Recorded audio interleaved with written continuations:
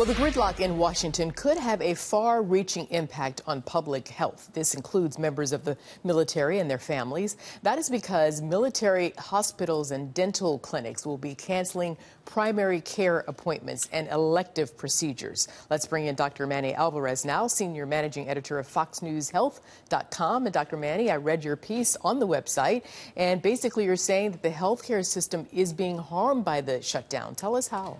Well, listen, if this is a 24-hour, 48-hour event, I think we're not going to see any major problems. However, if this extends into a week or so, then you're going to have some problems with the health system. If you look just at the furlough amount of employees, 50% in some agencies, Veteran Affairs 4%. Ultimately, you're looking at a health system, especially the VA hospitals, that for years they have been under a lot of pressure.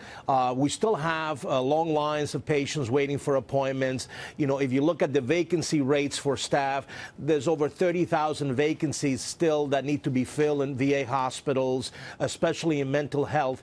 So, if you now are not able to hire people, if you're not able to continue with the buildup of new hospitals or contractors who service hospitals, ultimately this is going to affect potentially the outcome and the care of patients. And you mentioned how these problems could compound over time. Which patients, Dr. Manny, could possibly be most at risk?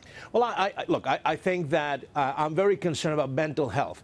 PTSD, mental health issues are an important core medical service that is under a lot of pressure. We don't have enough psychiatrists, mental health clinics, mental health professionals working for the VA hospital.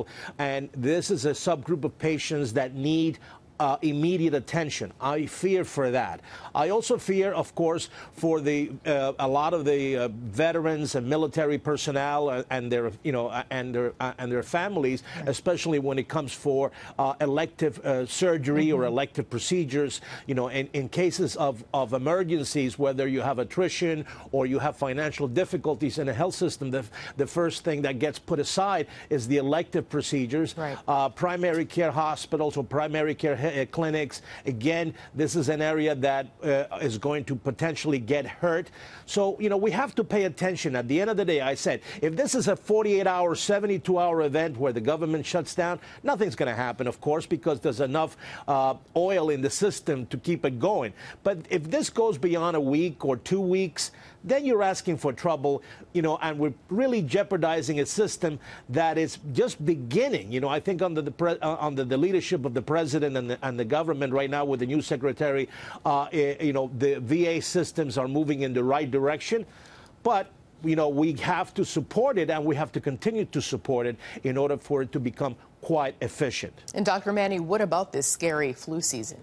Oh, my God, this is a nightmare, especially here, like in New York and New Jersey, we have thousands of patients that have been admitted to the hospital. Again, the vaccine is about 20 to 30% effective. And right now, we're basically saying to people, continue to take the flu vaccine, but do take precautions because there's a lot of infections, and people that have chronic medical conditions can really have significant side effects from this flu season. So a couple of things quickly. If you're already exposed to someone who has the flu, is it too late to get the flu shot? And what other protections can you take on besides the flu shot? No, listen, it's never too late to get the flu shot. The peak flu season, or the peak of the flu season is in February, so we still have about a month before things get worse. So we still encourage people to get the flu shot. As so far as what you can take to protect yourself, again, hand washing, number one in the hit parade, all the time, at work, at home, at school, when you come back from outside the subway, wash your hands.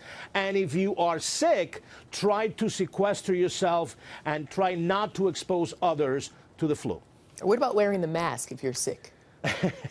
Well, that helps. Isolation to some degree works. But again, it's all about getting the flu shot, washing your hands, eating right. If you get sick, support yourself with good hydration and balanced nutrition, and hopefully you can ride it out. Okay, Dr. Manny Alvarez, thank you very much. You got it. Take care.